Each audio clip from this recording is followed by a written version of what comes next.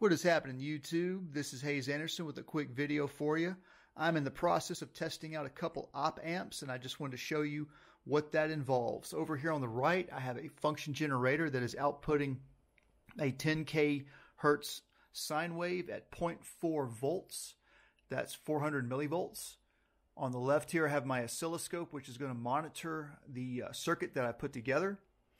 This is the circuit. It is using a UA741 op amp, and the red alligator clip there is the input, and then I have my two probes. So the probe here at the top is monitoring the input signal, and the probe at the bottom is monitoring the output signal.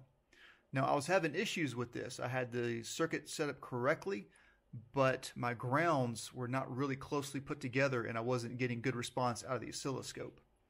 If we look at the oscilloscope, the blue waveform is what's coming out of the function generator at 0.4 volts, and the yellow is what is being amplified by the op amp.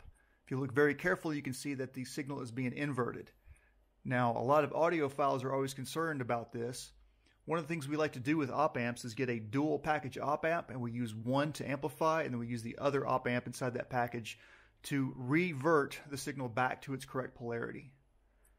Now, why am I doing this? Well, my guitar player recently purchased this distortion pedal, and it uses the ubiquitous LM308 op amp. Now, underneath the oscilloscope probe here, you can't see it. I have that chip. Thankfully, the person that put this pedal together used a socket, so I was able to get the chip out very easily.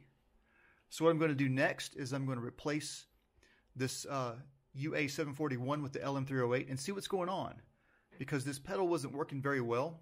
And the first thing that I suspect is that it's the chip. These LM308 chips are discontinued. They're very infamous for being special magic sauce. And you have to be very careful, because when you purchase them on the internet, there's a good chance you're going to get a fake. So my first assumption is that this is a fake chip. When I say this, it's right under there. You can kind of see it.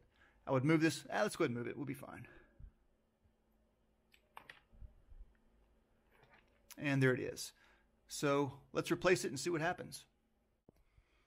And well, I'll be darned. That is a beautiful looking signal right there. I guess that is a real LM308 chip, a bona fide chip. Not sure what is going on with this particular circuit, but you know, I gotta say, this is not the worst job I've ever seen putting together something like this completely homemade. Not by far. But it's a little bit, you know, how you doing in there, some of this soldering. It's kind of wild how this person did it. Most of the stuff is on the top. Those diodes are very interesting. He's got them double stacked. So, yeah, I mean, next we could maybe try to see what's going on with the transistors. But if you want to know the truth, what I'm probably going to do with this is just desolder the whole thing and salvage these parts and do something else with this wonderful LM308 chip that I now have. So, cool. At the very least, we got some cool parts to work with.